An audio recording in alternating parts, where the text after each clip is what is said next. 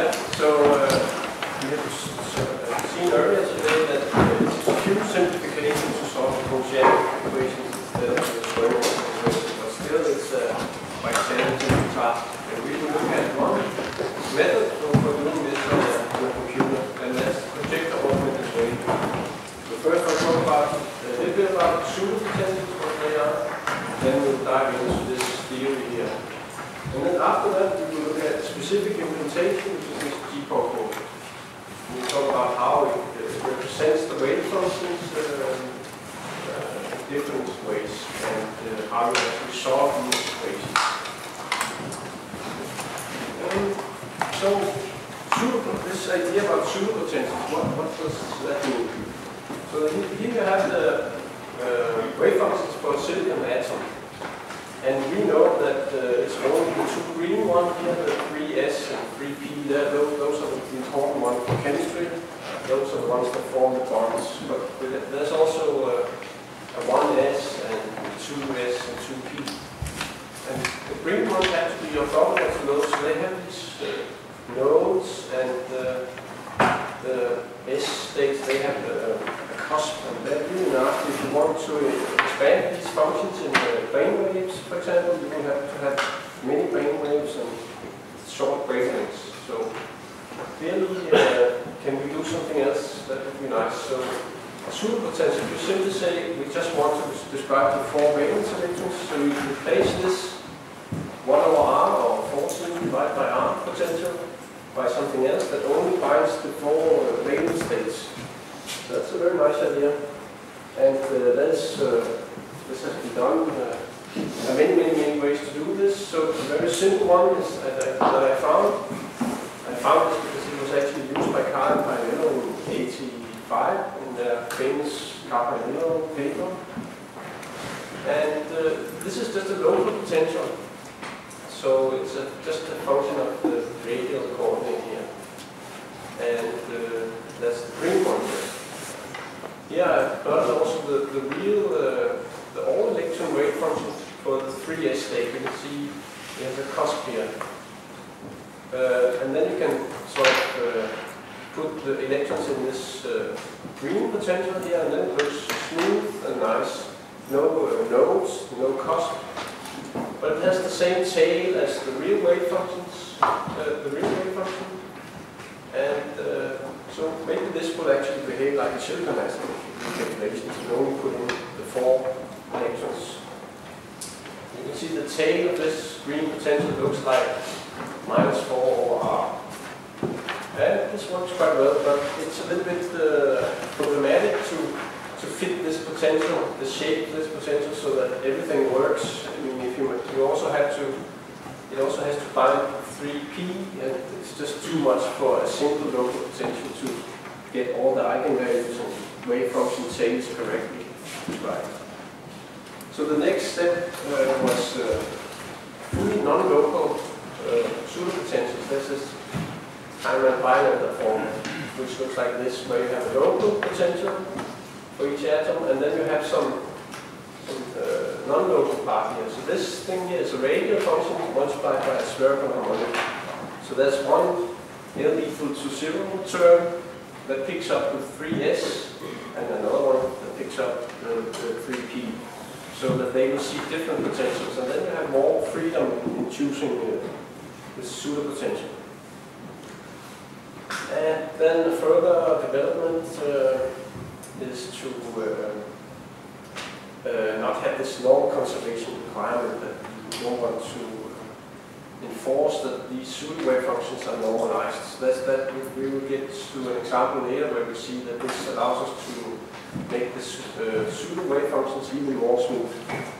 And in the end, we want to expand them in very few plane waves, so it becomes efficient to do calculations. So this brings us to the PAW method, which was invented by Jørgen in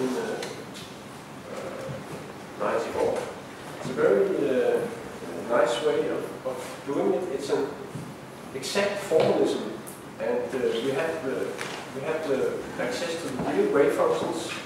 We're not just working with pseudo wave functions that we don't really know what are.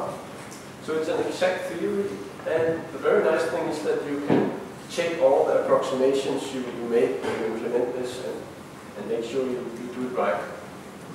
And you can also do further simplifications, and then this theory boils down to normal norm-conserving superpotential theory, or also soft superpotential theory. So it's all contained in this very nice theory. Yeah. You had this paper, yeah. PAW method. This was actually on Nicola's list of most cited papers that he had. Remember that? This paper by Peter. Yeah, yeah. There will be another of those papers later, I think. Yeah, so this is how it works.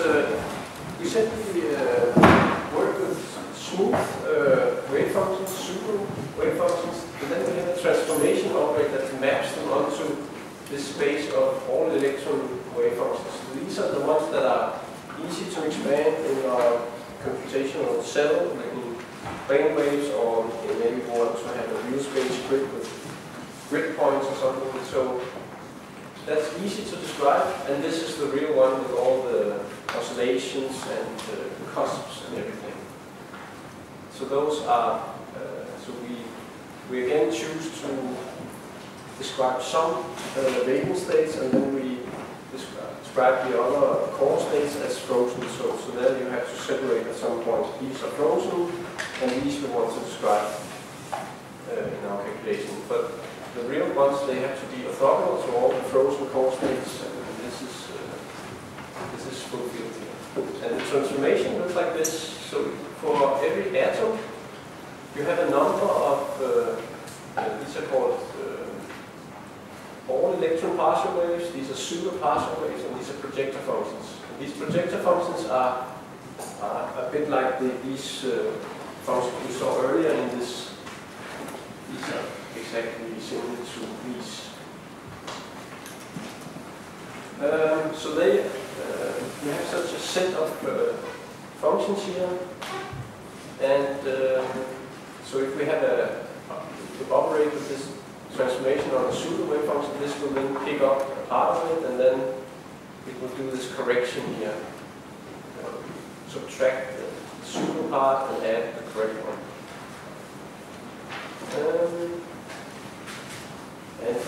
These pseudo wave functions, they are of course chosen to be, these all electron partial waves, they are solutions to an isolated atom. And then we construct these other ones so that they are identical to the real wave functions outside some cutoff region.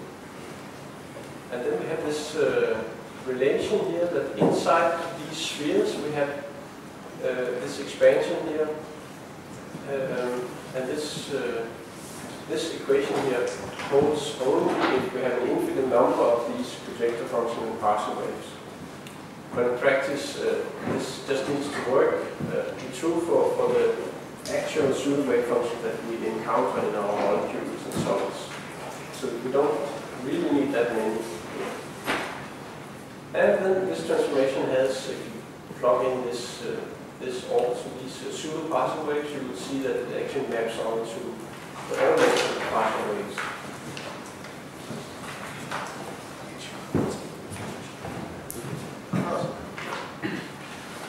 Okay, so what do these functions look like?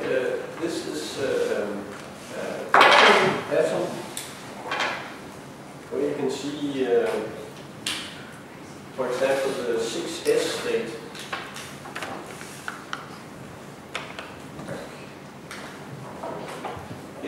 That's this black curve here. So we choose a cutoff radius here, and then we can see the black one has these many oscillations. Then we construct this dashed one here, which is our pseudo wave function, and then there's a corresponding projector function here. And then for this atom, we can have, if we just have these states here, these are the valence states, and then we choose some extra projector functions to have more flexibility. And this seems to be enough to get a good description of that.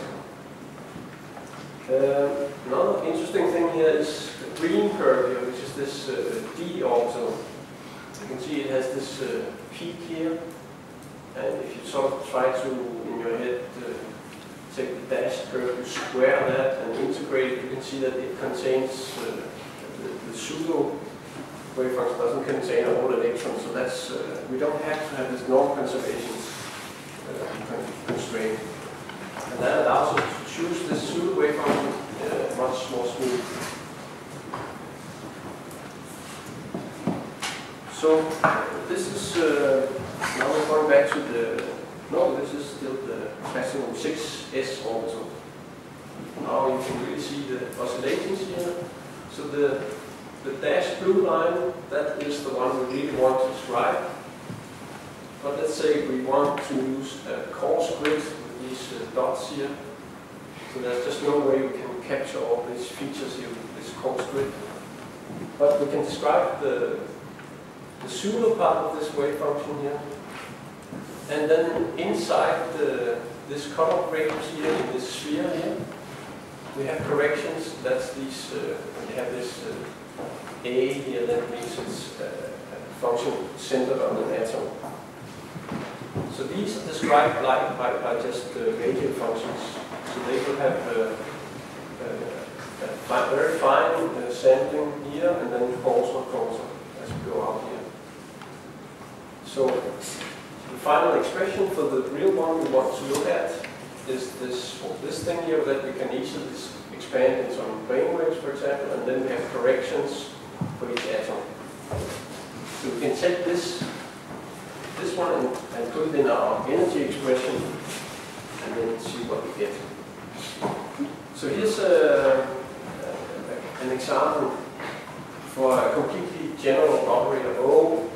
And this could, for example, be the kinetic energy if we want to evaluate that.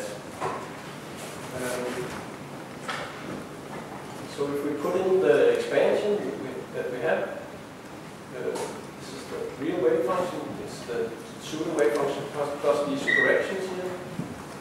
Then you can see that there's this term here where you just get the operator and the pseudo wave function, then some corrections here. They look quite nasty, but fortunately this guy here is only non-zero inside the atomic quantization sphere. So different sides do not make, so we can drop the B here, some more B. And furthermore, you can expand this wave function here in one center. That's a one center expansion of these pseudo wave functions that you can insert here. Because again, this thing is only relevant inside the sphere of atom A. And if you do the math, it's very simple expression here. So just use the pseudo wave functions instead of the real one, and then there's some corrections. And these, if you're lucky, you can calculate these corrections once and for all. So now that's the same expression here as on the last slide. And then, for example, if we wanted to have the kinetic energy, we would put in the kinetic energy operator and we would sum over all states with some multiplication numbers. And then it makes sense to do the sum over n. And that's, we can put that into something called E, and that is an atomic density matrix. And then it becomes very, very simple, this expression. So let's put in the kinetic energy operator. So you get this, you know, the expression here. So you can just put in the pseudo wave functions instead, like here. And then there are corrections here that look like this. And then you should remember the kinetic energy core states also. And these density matrices, they can be used to expand the density inside the spheres each atom. And here you can also add you should also remember the core density, and there's a smooth version of that. So if you want the density, that's also something we need for the energy expression. You just take the pseudo density, add some corrections again. And one more time, if we put in the exchange and correlation functional, we get just evaluate the thing on the pseudo density and the corrections here. And it's very, very nice that this actually gives the correct energy. You may have heard of something that is called a nonlinear core correction. That's something you have from pseudo potential theory, where you just have this term here. But then you add something, a little bit of something that looks like the core density to this density here to get the better description. But in this PAW theory, it's really done correctly. It's exactly correct. This is only for semi-local functionals, so APA and GPAW. And this integral here, you have to do that inside the sphere, and you really have to, you not just do a radial integration, you need to integrate inside the whole sphere, because these are not necessarily spherical symmetry. But it's quite fast to do. And then finally, the Coulomb energy, and I will not go through this in all details. You can look at the slides and try to follow it yourself. It's really a lot of formulas. But in the end, it's kind of look exactly like the other equations that you have something here that is just evaluated. It's just a normal expression where you put in the charge density, but you just use the pseudo charge density instead, and some corrections again. And this integral is actually in the GPAW is done by solving a Poisson equation, and then you can evaluate it like this. So that's a nice trick. Instead of doing this 6-dimensional integral, you can solve this equation here, and then do this 3-dimensional integral. Alternatively, we can also do it by Fourier transform this charge density, and then there's a very direct expression. So to summarize, you have these three terms here, which you just evaluate on your pseudo density and pseudo wave functions, and some corrections. And these corrections depend only on these atomic density matrices. So now we can define a Hamiltonian like this. You take the derivative of the energy with respect to the wave functions, and that then looks like this, which again looks very much like our Klein and Rylander form that we looked at earlier. That you have kinetic energy and pseudo potential and some non-local projections. The thing to notice here is that this delta H it's not a constant matrix. Maybe I forgot to say that the number here, these i's, they have to be something like 10 projector functions, so it's a 10 by 10 matrix perhaps, depending on which atom you're looking at. So this is actually, it adapts to the environment, whereas in the normal pseudo-potential, this is a constant. So that's one simplification you could do here. You could just evaluate this for an atom and then put it in and you're done. And that's really normal pseudo-potentials. And then there's one more, a little bit annoying thing is that if you want these to be orthogonal, then you have to put in your transformation, and then it turns out that here you actually need this overlap operator to use your pseudo wave functions. And that looks like this here. So the equations we need to solve are sort of generalized eigenvector where H psi to epsilon S psi. But this is it's all worth it because this is what allows us to relax the normal conservation problem.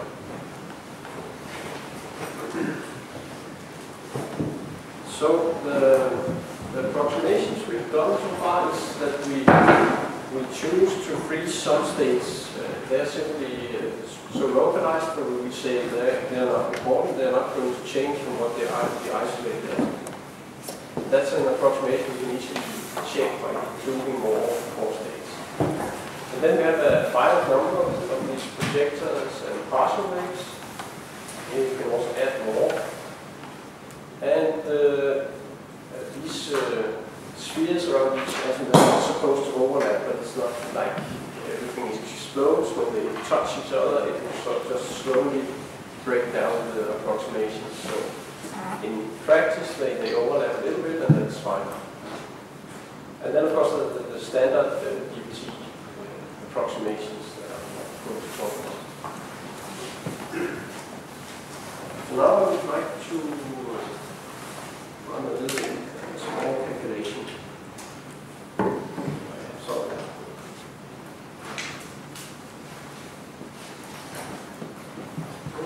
So when you do these exercises, you will import stuff from this ASE. So let's make an H2 molecule. So now we look at the positions. So they are right on top of each other, so we could also set those.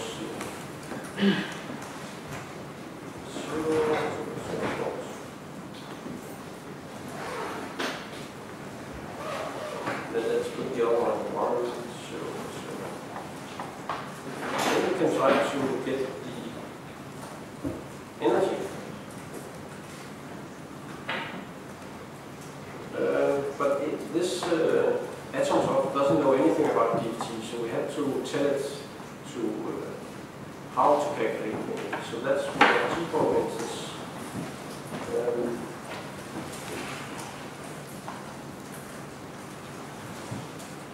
So then we can say H2 set calculator GPAW, and then we want to use. Let's also import this.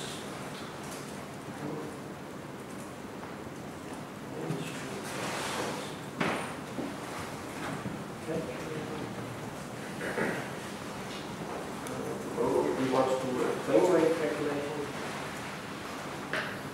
300 dB. We want text to a page to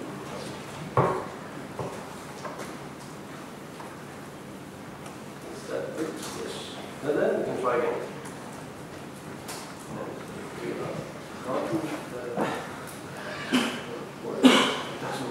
Okay, so now we need to, for GPAW we need a unit cell.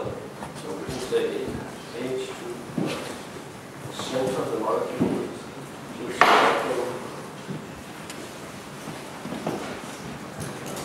That one was lost.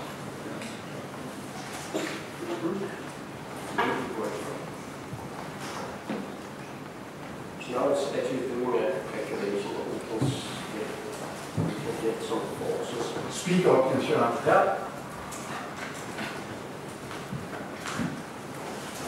So that's how it works. Normally you put these things in a script and then execute it on a computer. So that's what you'll be doing for the exercises.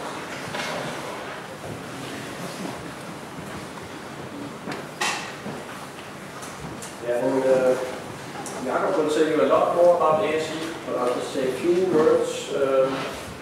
There are other ways to build a molecule. You can, there's a function that knows about some molecules from text files, and there are functions to make bulk structures and lots more. So now we move to talk about what GPAW is. And this implements this PAW method. And there are 3 different ways to describe the wave function. There's one way you have them on a uniform grid, and you use a difference for the equations. And then there's also some atom-centered basis functions, which is called LCAO, and finally plane waves. It's written in Python and C, so most of the code is written in Python, but when you execute most of the time it will not be spent in Python. It's something like a few % of the time, because Python is not very fast language, it's an interpreted language. And it's based on this ASE that you will hear much more about, and something called NumPy arrays, which are n-dimensional arrays of numbers, so that's a very efficient way to treat numbers in Python. And that's what we use for positions and weight functions and everything. And then, of course, there are some libraries for doing all the number crunching. For example, there's this GPAW where we get all the different functionals from. And it's free software, so it's core free and free as and freedom. So you can grab it and do with it what you want. So let's talk about the finite difference mode, which is where you have the wave functions described on a regular uniform grid. So it's very, very simple. Just choose your unit cell, these lattice vectors, and how many grid points you want. And then we need to use a finite difference approximation for this operator here that we need for the Gaussian equation and the Poisson equation. And here it's illustrated just for one dimension, but you can generalize that to any unit cell you want. And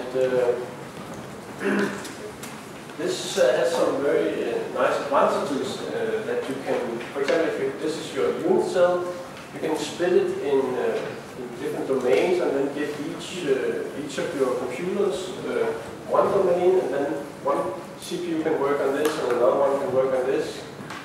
So it's done in parallel. But this illustrates sort of the finite difference stencil that if you need the Laplacian here, you need to know the neighboring grid point values. So if you are close to the boundary, you will need to communicate a little bit with the neighbor CPU. And also if your projector function is sort of crossing a boundary, then this integral of the projector function and the wave function, which is all over the cell, that will be split in two, and they need to communicate about what is the sum of this integral. But it's only across the boundaries that you need to communicate. The disadvantage with this technique is that you need quite a lot of grid points. So if you're not studying a very big system, it's not the best way. But if you are studying very big systems, it's really fantastic, and you can go crazy and scale up to many, many cores if your system is big enough, and people have actually done that. But don't do this in the exercises. You will be here at 0.0 almost. And for some of the exercises, you will the code might actually complain if you ask to run on too many processors. So then just do it in series. They should be quite fast, the exercises. Next way to describe the wave function is to expand them in orbitals, basis functions centered on each of the atoms. So here you will typically have some basis functions that are almost like the Bayesian states, but they are in a calculated confining potential so that they actually go to zero at some radius instead of having this very long exponential tail. And then on top of this minimum basis setting, you add extra functions for flexibility. But it's really, underneath, it's exactly the same approximation as with the finite difference code. It's just a different way of describing the wave functions. So each needs to expand the pseudo wave function, so it's the same problem to solve. And the advantage is that you can do very large systems because you have very few basis functions for each atom, so it's a very small, much smaller problem to solve.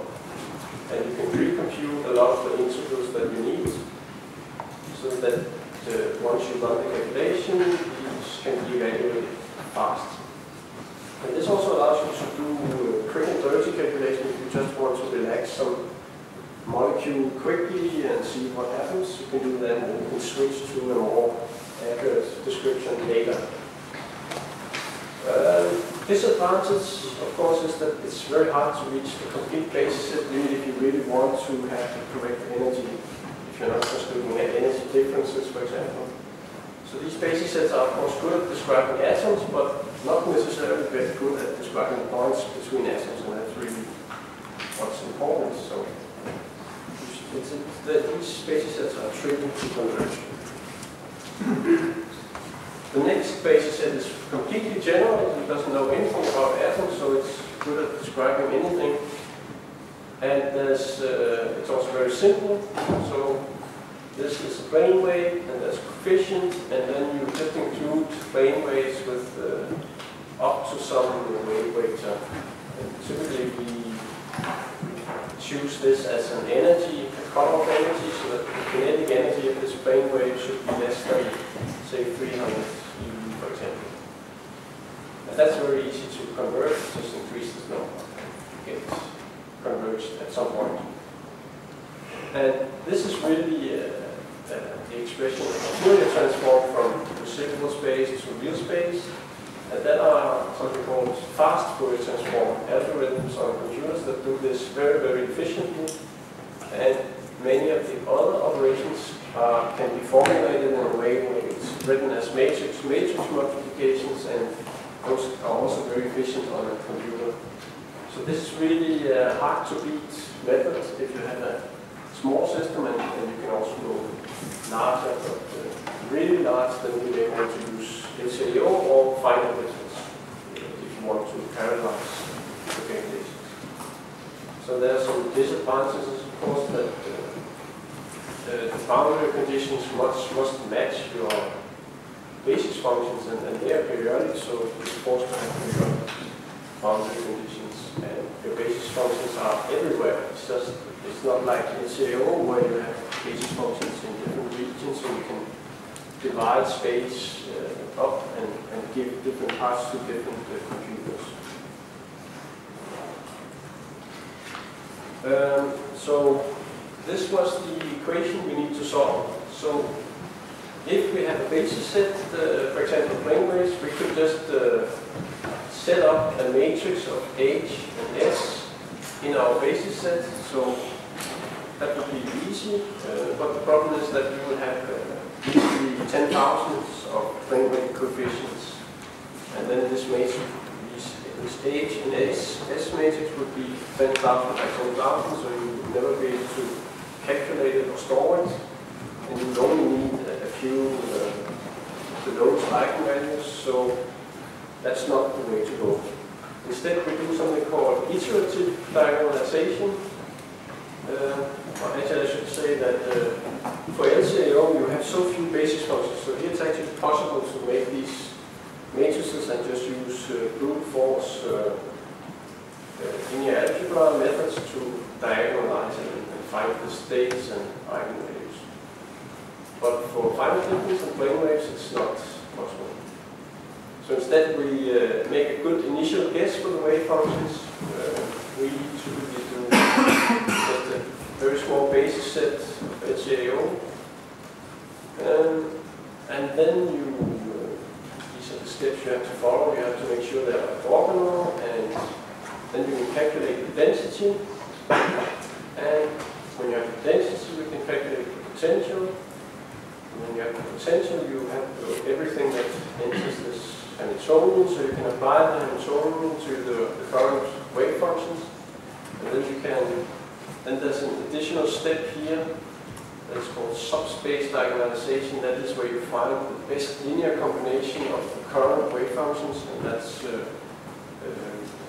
that speeds up convergence for metallic systems. And then you can calculate the error here, the error vector A sub psi minus epsilon psi. This is sort of what you want to be 0.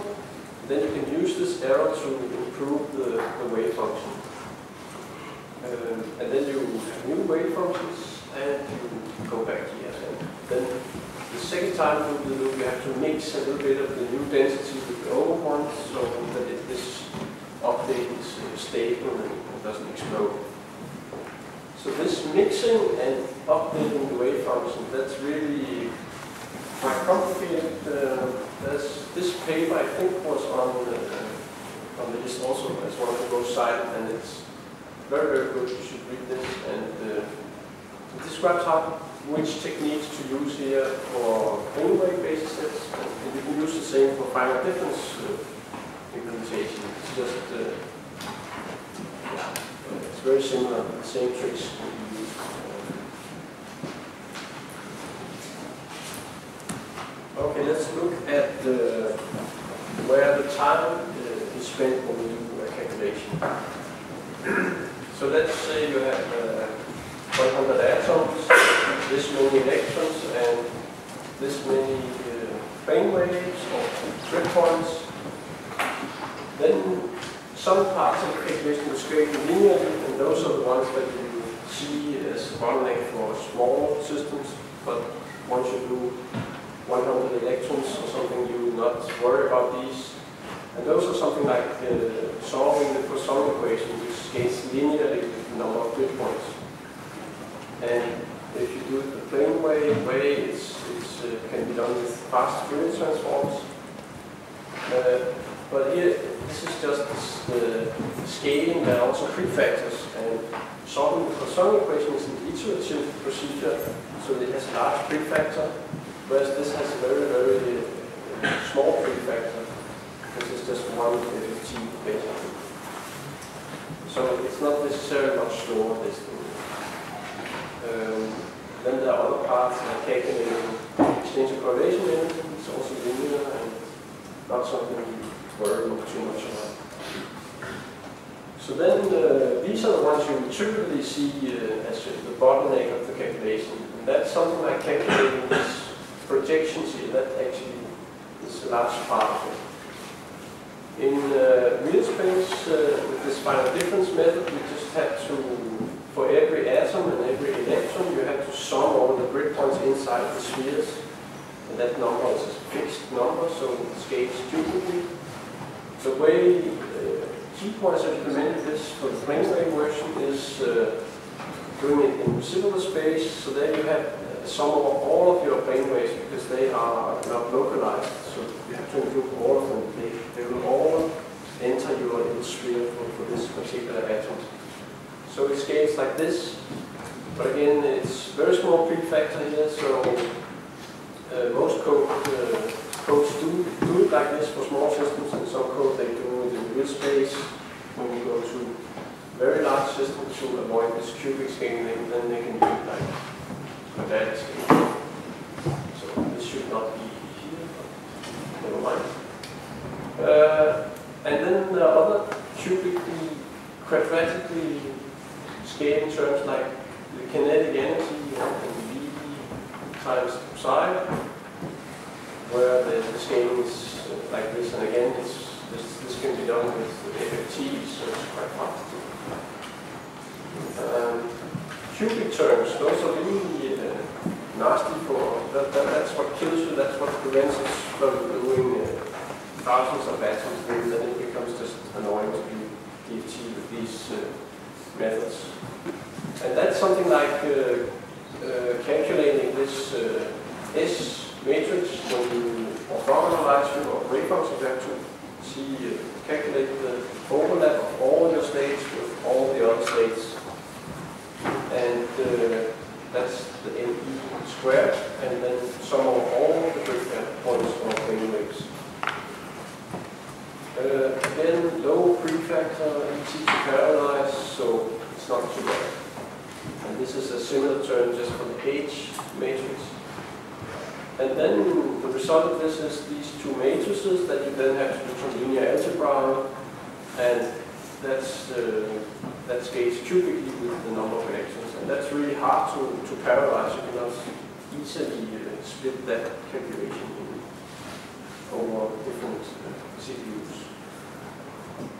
But you will not see these terms in your calculations, the exercises at least.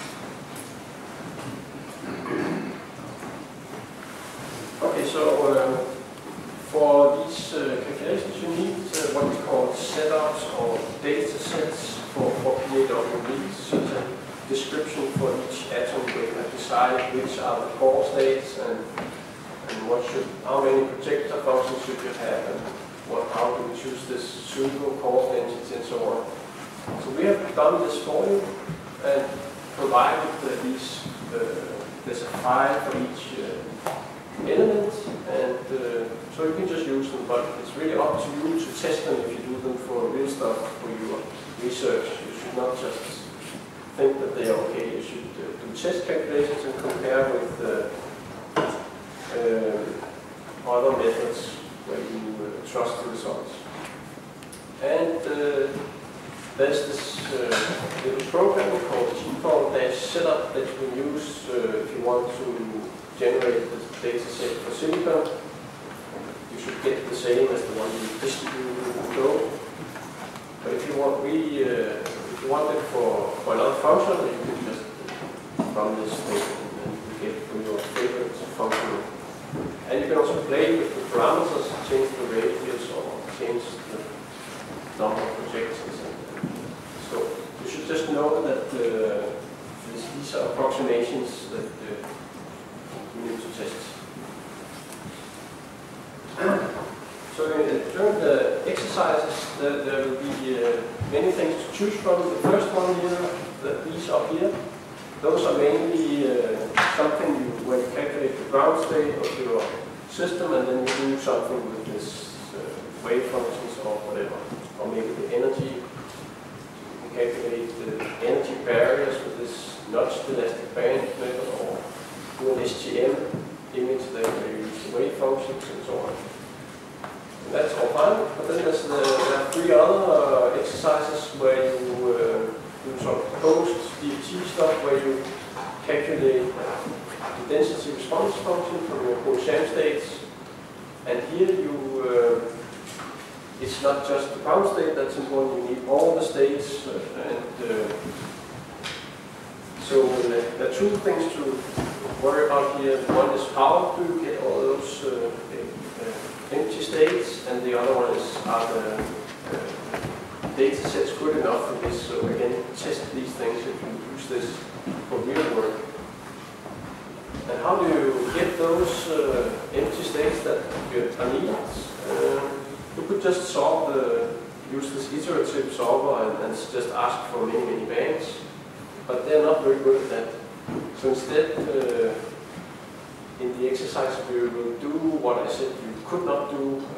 You can normally not set up the whole Hamiltonian matrix in your complete basis set of plane waves. It would be too big, but for small systems, you can actually do that, and that's the most efficient way to get a lot of eigenvalues. So that's in the code. It looks something like this. You read in your restart file from the ground state, and then you call this method here that calculates the full Hamiltonian and diagonalizes it and brute force, and then you write a new file with all the waveforms that you can then use for field spectra and stuff.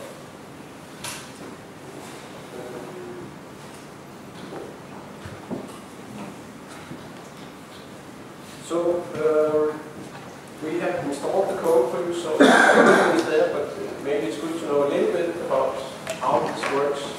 So there's one environment variable here that points to a folder where all these files are.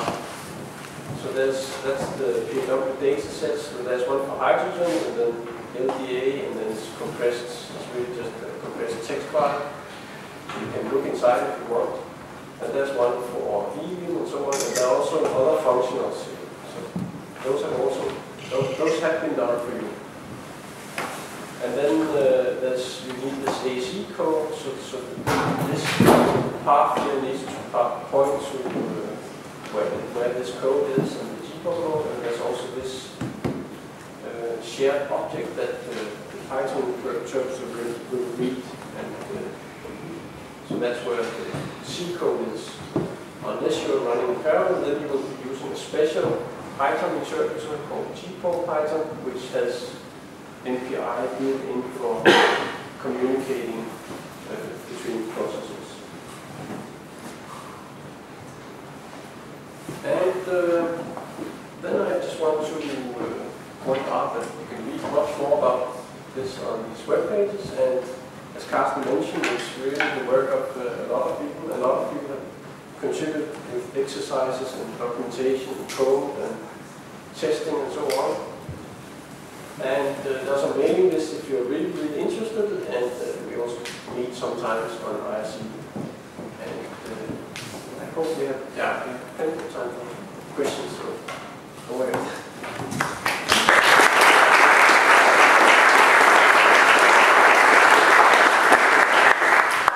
Thanks a lot for this crash course in PAW. Questions? Of course, some of the questions Jakob may answer related to the more practical things, but in any case, please, come to the questions.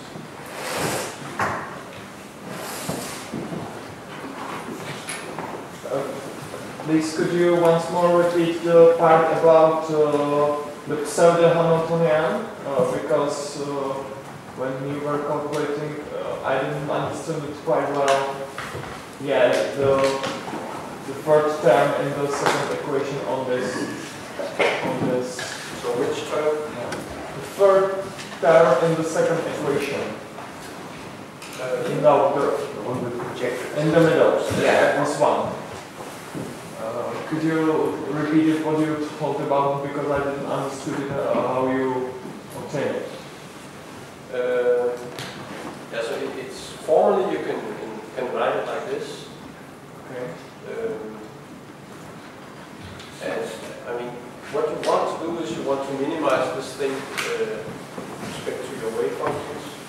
And so you want to say, you want to calculate this gradient here. And then you want to, you have a Lagrange quantifier for keeping the states orthogonal, so that's how you end up with this equation here, with some Lagrange multipliers, which turns out to be eigenvalues. So it's simply just taking the derivative of the total energy expression here, then you end up with this.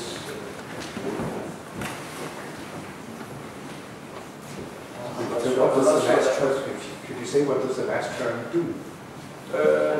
Yes, this is what will pick out different parts of the wave function, so that they, so if it's an S state, if it looks like an S state on this A atom, then it will be treated differently from a P state. That's what makes it work. Thank you.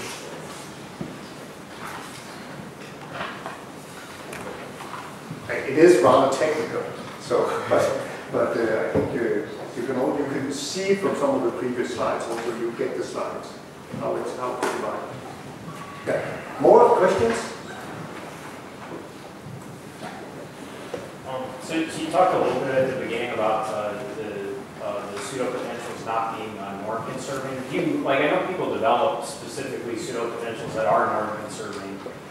What do you lose by not having that norm conservation property? Yeah, I think there's some nice properties of having norm conservation that you lose by not having it, but then you gain the possibility of having more smooth wave functions. Could you elaborate on what are some of those properties that? If you calculate something like logarithmic derivatives for an atom, I don't know if you're familiar with those, then there are some theorems that state that they are exact at this reference energy, and also the curvature or the slope is also correct. And I'm not sure. You could say that if you have an atom, you want to describe the scattering of that atom, of your electrons, and you want to do it in a way so that when you have a Schur potential instead of the Beer potential, then see from the outside it looks exactly the same. You just don't have all the wiggles inside, but you don't care about that. Okay, what you obtain, well, you can do this at a particular energy of the incoming electron. What you gain with the norm conservation is that if you do this at a particular energy, then it's also correct in a small window around that energy. That's the derivative that Jørgen is talking about, that you get the right derivative with respect to the energy. So in that way, instead of doing it right just at a certain energy, you sort of get a whole range. And that's why people like the norm conservation. And you lose some of that if you break this. On the other hand, you have the possibility of having more projectors and so on, and in this way you can still describe a wide energy range where you have the right scattering. Thank you. Yeah, I think that the norm conservation is coming back because it was something you did because now the computers are faster, you can afford to, in many cases, to have norm conservation in more brain waves. So it might be coming back someday. There's actually GPAW who's coming tomorrow and giving talks. There's a new paper where it is suggesting that these PAW setups should also be norm conserving, because that would increase the accuracy in some regions. Yeah. How big is the swing spacing in the real space, and do you usually extend that size or change it for every kind of system? The default value is 0.2 angstrom, and that sort of works for most elements. Then that's something you have to check.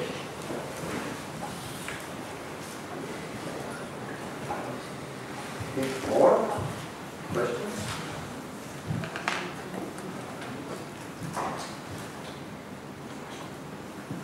If that is not the case, we'll have our coffee break and gather again